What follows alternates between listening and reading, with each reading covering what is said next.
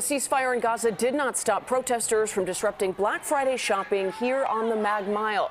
CBS 2's Noel Brennan was on the ground as pro-Palestinian groups took over Michigan Avenue, calling for an end to the war. There's a 4-day pause in fighting between Israel and Hamas as hostages are released. But the protests and demonstrations continue in Chicago. On Black Friday, shoppers along Michigan Avenue were caught in the middle of a march in support of Palestine.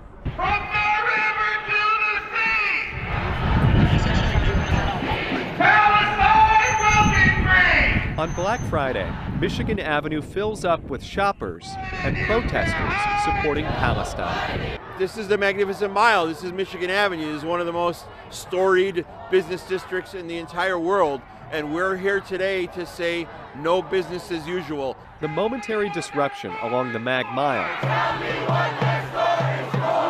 comes during a brief break in the war between Israel and Hamas that hasn't let up since October 7th. We must maintain momentum as this fragile pause takes shape in the next few days.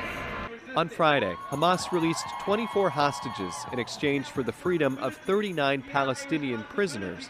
It's part of a deal brokered earlier this week that calls for Hamas to release 50 hostages and Israel to free 150 Palestinians from prison.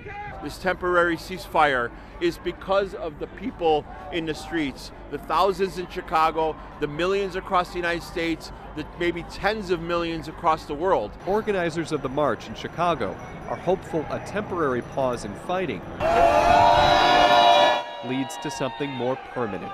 Organizers of the march say this is the 11th time in the past 48 days that they've mobilized people in Chicago in support of Palestine, and it won't be the last.